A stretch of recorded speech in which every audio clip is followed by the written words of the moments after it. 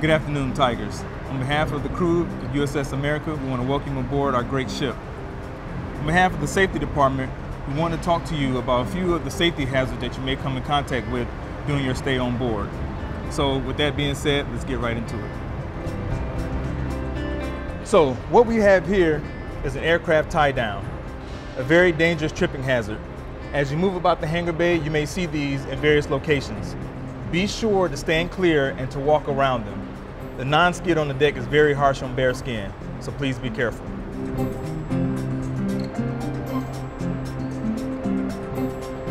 So next, we're going to move into the passageways and we're going to talk about a few safety hazards that you may come in contact with as you're moving about the ship through the passageways.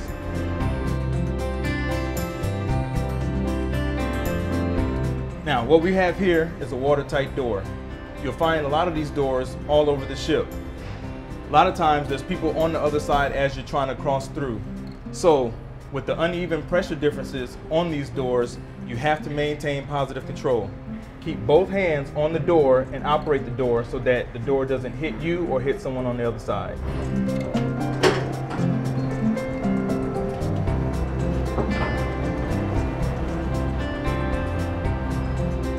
Okay, so now we're in the passageway of the ship, one of the main traffic areas on the ship. This is a very narrow part of the passageway, and as you can see, there are many things for you to bump your head on or run into. So as you move through the passageways, be very careful to make sure that you stay away from the things that can hurt you.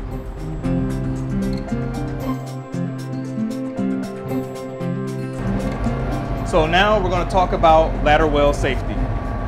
So in regards to ladder well safety, as you move up and down the ladder, be sure to maintain 3 points of contact on the ladder at all times.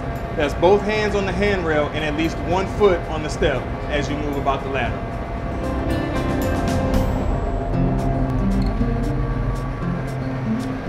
Here we have a scuttle. As you go down the scuttle, you have to make sure that you maintain your footing and positive control so that you don't fall down the scuttle.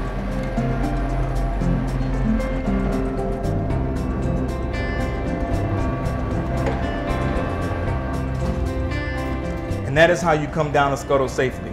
Now to go up through the scuttle, be sure to look in the direction you're moving so you don't hit your head on the scuttle while you're going up.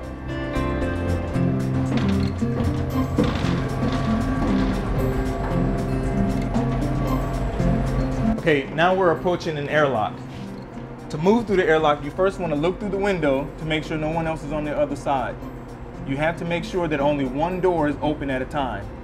When you do that, you have both hands on the door, step in, then you close the door behind you all the way down, then you can open the other door.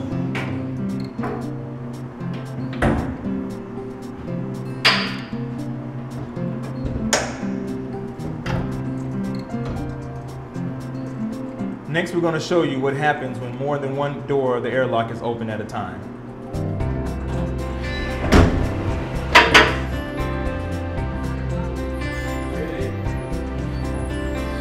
And that's what happens when more than one door of the airlock is open at a time.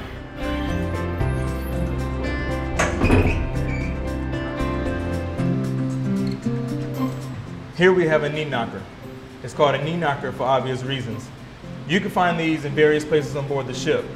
As you pass through a knee knocker, it's best to lift your foot high enough to make sure you clear the knee knocker so you don't trip and fall. As we approach the evening hours on board the ship, we do a thing called darken ship. That's when we turn on the red lights around the ship. As you can see, it's much harder to see during darken ship hours. So as you move about the ship during darken ship hours, pay even more attention. So now we're on the flight deck. The flight deck is also considered a weather deck.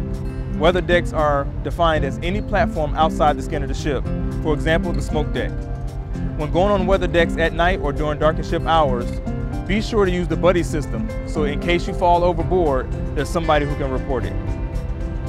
That's all I have for the safety video today. On behalf of the crew of the USS America, we welcome you aboard again. We hope you enjoy your stay. As our commanding officer would say, stay focused, stay safe, and do great things.